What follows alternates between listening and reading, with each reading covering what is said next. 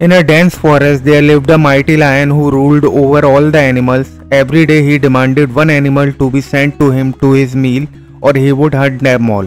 The animals were terrified and obeyed his orders. One day it was the turn of a clever little rabbit. The rabbit was wise and thought of a plan to outsmart the lion. He took his time getting to the lion's den, arriving much later than usual. The lion roared in anger. "Why are you so late?" The rabbit, panting and pretending to be exhausted, replied, "I am sorry, mighty lion. I was on my way here when another lion attacked me. He claimed to be the king of this forest and wanted to eat me." The lion, furious at the thought of a rival, demanded, "Where is this lion? Take me to him at once." The clever rabbit led the lion to a deep well. Pointing down into the well, he said, "He is hiding in there." The lion peered into the well and saw his own reflection in the water. Thinking it was the other lion, he roared loudly.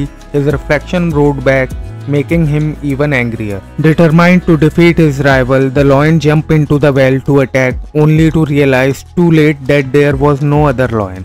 He struggled to get out but eventually drowned. The clever rabbit returned to the other animals and told them what had happened. The forest was filled with joy and relief. The animals cheered for the clever rabbit who had saved them all with his wit and wisdom. From that day on, the forest was peaceful and the animals lived without fear of the lion. They learned that intelligence and clever thinking could solve even the most difficult problem. The story teaches that wisdom and wit can overcome even the greatest challenges, and that courage and smart thinking are invaluable in facing life difficulties.